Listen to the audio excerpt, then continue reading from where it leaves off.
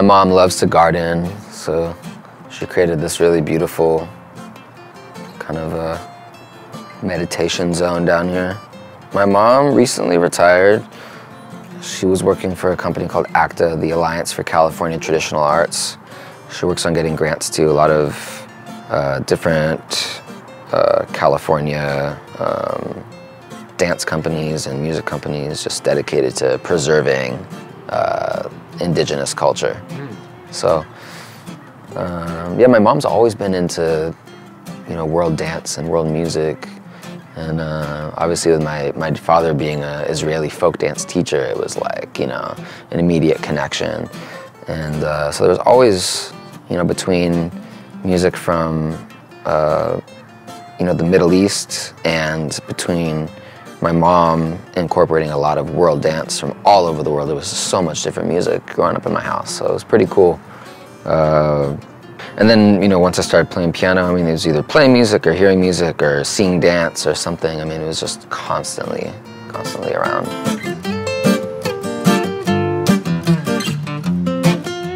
As a kid in this room playing piano, I always thought that my music would be heard. I always like pictured like all these people, you know, singing along to my music or whatever. Whether I didn't picture myself as a singer, but somehow I just felt like my compositions would be heard.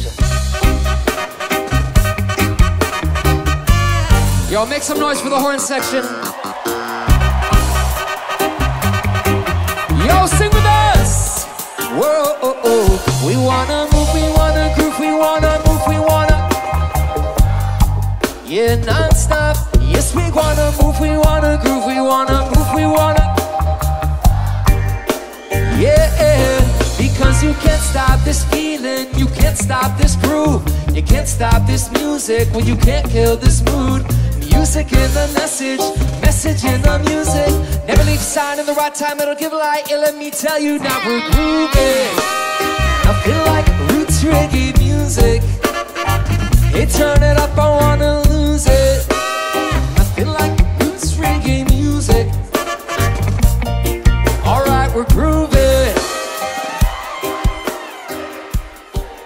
You know, it's interesting because when my dad died, every like male adult that was in my life was never really like that father figure, you know. It was always like more of like a friend, and that's really what I wanted.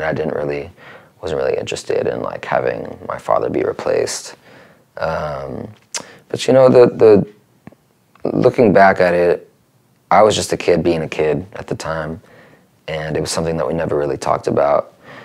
But now that I'm older, I look back and, you know, my mom had to, she's basically a single mother with 3 kids and working hard. And, you know, we weren't poor, but we weren't rich at all. I mean, you know, my mom had to work really hard to support the whole family. So it feels really good to give back, you know what I mean? I owe a lot to my mom for working really hard. She put us through really good education. You know, the kids came first, you know, like they should, but, you know, she did it right. You want to know what movie I've seen more than any other movie? Dirty Dancing, and it's only because my older sister and her friends all thought like Patrick Swayze was, you know, like the most gorgeous man of all time, so they would watch Dirty Dancing over and over again, and I had to watch too. Piano recital, here we go. June 16, 1991. Let's see if this thing even works. Please work, please work, please work. Oh, here we go. That's my sister. I think I'm before her. She was way better than me at the time. That's me.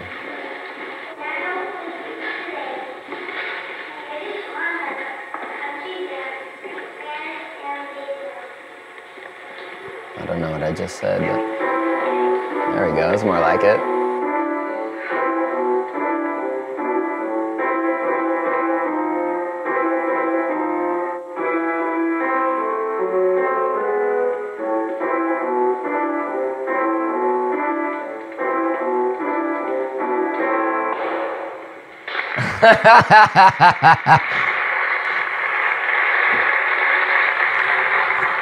Honestly, I think I was just excited for it to be done.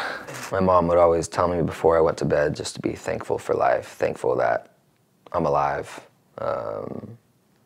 And I think that's a really important thing to tell yourself at the end of each day and in the morning. Just be thankful that you have a roof over your head, thankful that you have food on your plate. And, you know, she's so right. And that's something I even try to like incorporate in the music too, is just to give thanks. You know, you hear it all the time in reggae music, give thanks, give thanks.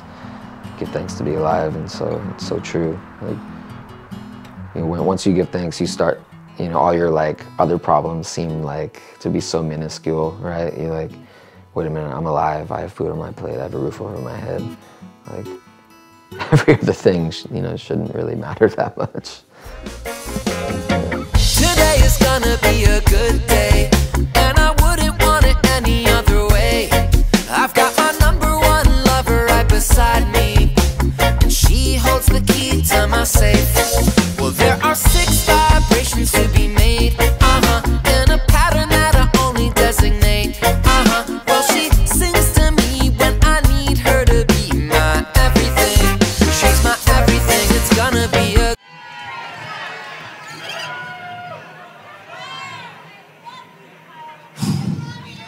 Okay, no pressure, Eric, no pressure. It's gonna be a good day. No other beauty can purr like her. She picks me up when I need her most, and good company when I'm alone.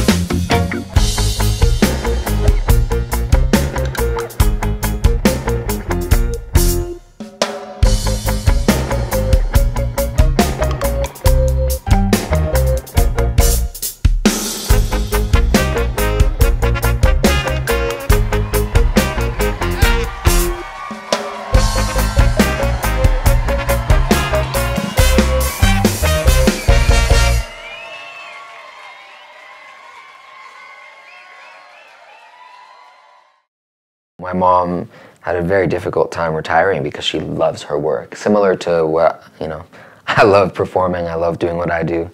I don't ever really want to stop. I mean, my job is also my hobby, so I don't even think about it like a job. I'm just so lucky I get to perform and write music and make a living out of it. It's pretty crazy.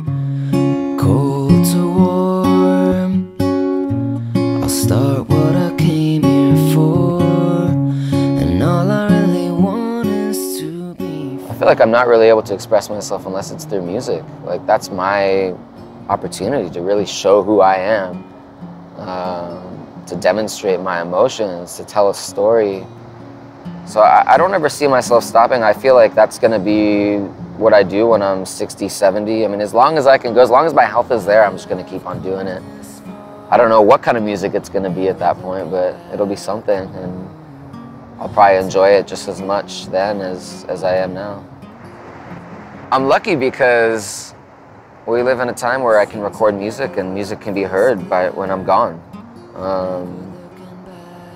You know, there's a song that there's a song on our last album called Healing, and it's basically I want to leave something that when I do leave this planet, when I do pass on, I want a song to be, you know, heard by anybody that is able to listen at the time. So I just want to, you know, I'm lucky that I'm able to create art that can live on when I pass on.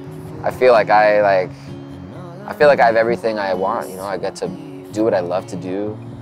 I get to help people out, both through the music and then monetarily through, you know, funding, crowdfunding, and that's why I love doing what I do. Like, people get to listen to my music and get to feel better about life. Like, sweet. That's a win for me. It's a win for them, and I just hope that like they'll do the same. Like, in whatever way they can. If they can listen to my music and then ultimately use their own gift to share positivity with the world, that's what it's all about.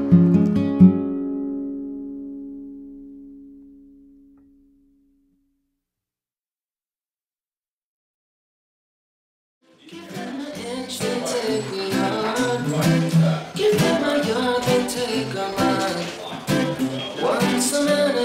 lost a job. Everything is just for a while, and it seems like total destruction.